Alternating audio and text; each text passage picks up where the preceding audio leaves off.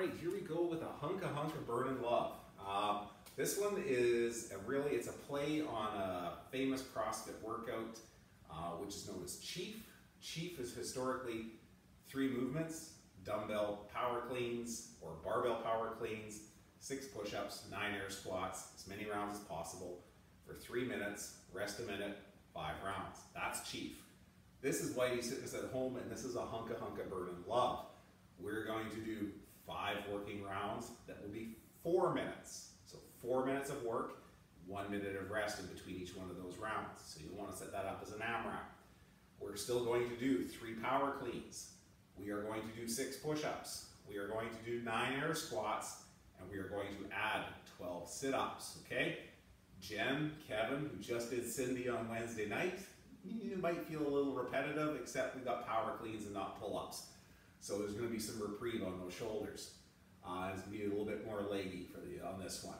So how we want this one to flow, right? Our double power clean, dumbbell power cleans. So head on the ground, jumping those up, right? We're here, neutral spine, we're jumping those dumbbells for 3 reps, okay? Neutral spine is possible. Use those legs, save those arms. We don't want to do muscle cleans, right? Where we're here, we're not using those legs, right? We're putting more of that into our back. We don't want to do that. So, those are done. Dumbbells go to the side.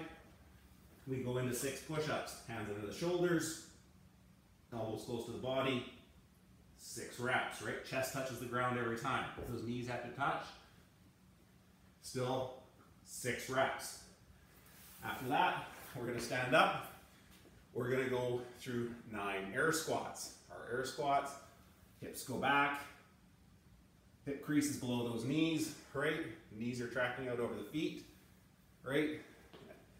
And for those of you that find it can cause some discomfort in knees, I want you to focus really on sending those hips back. Maybe slow it down a bit, send those hips, make more of a conscious effort to send those hips back, okay?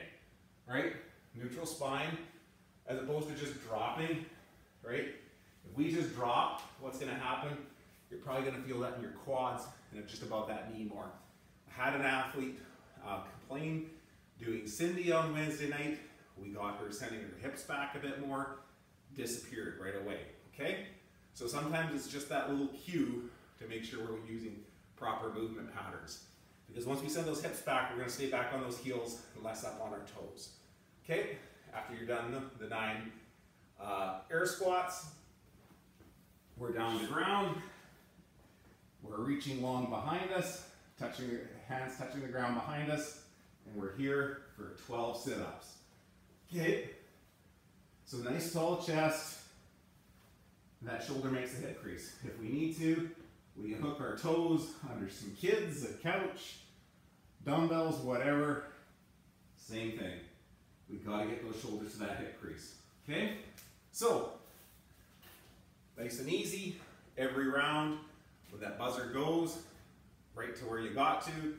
And the next round, you will start where you left off. So if you got to 7 air squats in the first round, and you come through it 3 times and you got to 7 air squats, you will start by finishing by doing 2 more air squats and then into your sit-ups, okay?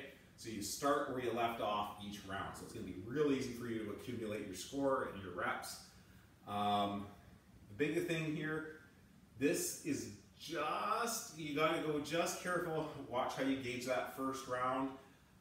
You're looking likely at 3 rounds per, you're looking at likely 3 rounds per AMRAP minimum. 4 would be exceptional, but 3 is doable. And so I would like you to really push forward hard for that and see what you can get for reps beyond those 3 rounds every 4 minutes. And yeah, we'll see what you got at the end of 5 rounds. Good luck with a Hunka Hunka Burnin' Love.